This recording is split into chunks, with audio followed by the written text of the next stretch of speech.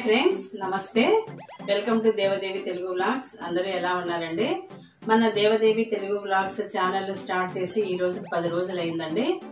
ఈ 10 రోజుల్లో మన ఛానల్కి 117 మంది సబ్స్క్రైబర్స్ జాయిన్ అయి ఉన్నారు. అందరికీ కూడా నేను ధన్యవాదాలు తెలియజేసుకుంటున్నానండి. నాకు మీ సపోర్ట్ ఎప్పుడు కూడా ఇలాగే ఉండాలని నేను కోరుకుంటున్నాను. మన ఛానల్ను మరిన్ని మార్పులతో వినూత్నంగా మీ ముందుకు తీసుకురాబోతున్నానండి. అందరికీ థ్యాంక్స్ అండి. Thank you very much. మరి నేను ఈరోజు ఇప్పుడు ఒక మంచి స్వీట్ రెసిపీని మీకు చేసి చూపిస్తాను, చూడండి. బాదం బర్ఫీ అండి. ఈ బాదం బర్ఫీ చాలా రుచిగా ఉంటుంది, ఆరోగ్యానికి మంచిది కూడా. దీనికి కావలసిన పదార్థాలు బాదం పప్పు, చక్కెర. ముందుగా బాదం పప్పును మనము 4 గంటల పాటు నీళ్ళలో నానబెట్టుకోవాలండి.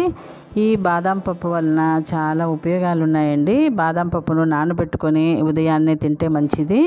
ఈ విధంగా నానబెట్టినటువంటి బాదం పప్పును బాగా కడుక్కోవాలి. దీనిని స్టవ్ మీద ఒక గిన్నె ఉంచి, గిన్నెలో మనము కడిగిన బాదం పప్పును వేసి అందులో 2 గ్లాసుల నీళ్లు పోయాలండి. అంటే అవి మునిగేంత వరకు నీళ్లు పోసి 5 నిమిషాల పాటు ఈ బాదం పప్పును ఉడికించాలి. ఈ విధంగా ఉడికిన తర్వాత దానిని పక్కన దించుకొని చల్లబరుచుకోవాలి. ఈ చల్లబరిచిన బాదం పప్పు నుండి పొట్టును తీసివేయాలండి. ఈ విధంగా మనము పొట్టును తీసివేసిన తర్వాత ఒక మిక్సీ గిన్నెలో వేసి గ్రైండ్ చేసుకోవాలి.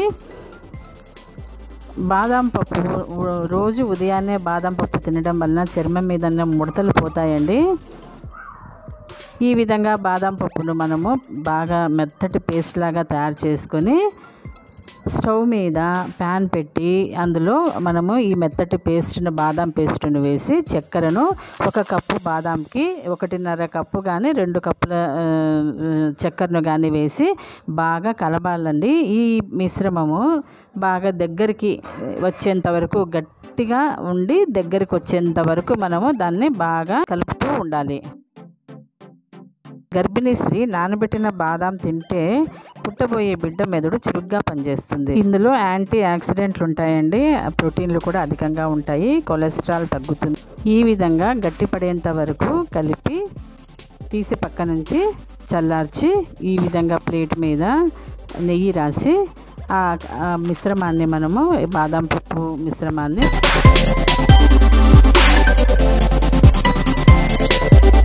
ఈ విధంగా మెత్తగా చేసుకొని దాన్ని ప్లేట్ మీద పరిచి చపాతీ కర్రతోటి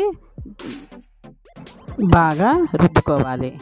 ఫ్రెండ్స్, బాదం నూనెతో మసాజ్ చేసుకోవడం వల్ల చర్మానికి ముడతలు రాకుండా ఉంటాయి, అలాగే కళ్ళ కింద నల్లటి వలయాలు కూడా రాకుండా ఉంటాయి. ఫ్రెండ్స్, ఈ విధంగా చపాతీ పిండిలాగా మనము చపాతీని ఎలాగైతే మనము కర్రతో రుద్దుతామో అలాగే దీన్ని కూడా పల్చగా రుద్దుకోవాలండి. మరీ పల్చగా కూడా కాదు.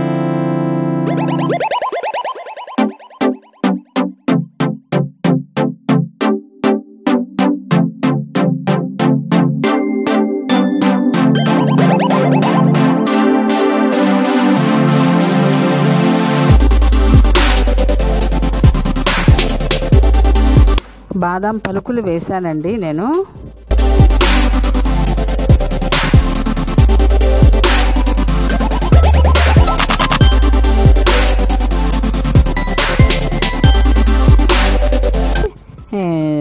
ఒక షేప్లో కట్ చేశానండి, డైమండ్ షేప్లో కట్ చేశాను.